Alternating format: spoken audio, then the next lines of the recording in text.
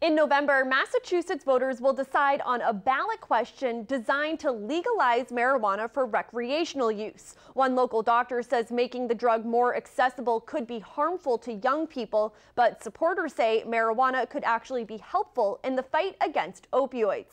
Our Roslyn Flaherty heard from both sides of the debate today. She joins us live with the details. Roslyn? Olivia, it is sparking debate on both sides. A UMass Memorial doctor tells us today he thinks marijuana is dangerous for young people, and if legalized, it could create problems. Meanwhile, the organization backing up question 4 says nature should not be illegal, especially when it has health benefits.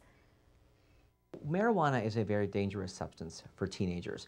UMass Memorial Healthcare Dr. Safdar Medina is concerned about teenagers using marijuana to self-medicate.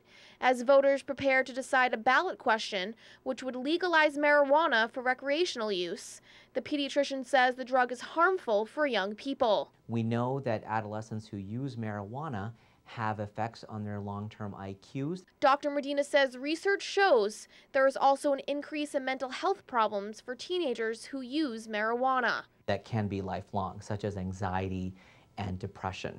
But he says his biggest concern is it's a gateway to other drugs. We know that teenagers who use marijuana are 3 times more likely to become addicted to opioids.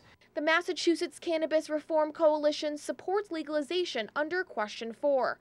The group says in a statement, marijuana is not a gateway drug. Opinions outside Worcester City Hall about legalization seemed mixed Thursday. It's a gateway drug, and I know it is.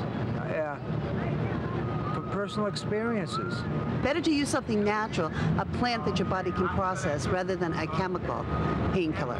Dr. Medina warns if marijuana is legalized, it will be more accessible to young people. We're going to see an increase in teen use. We're probably going to see more car accidents. Now, a yes to this ballot question supports the proposal to legalize marijuana but regulate it, and a no vote opposes the proposal keeping only medical marijuana legal. Olivia? All right, Roslyn.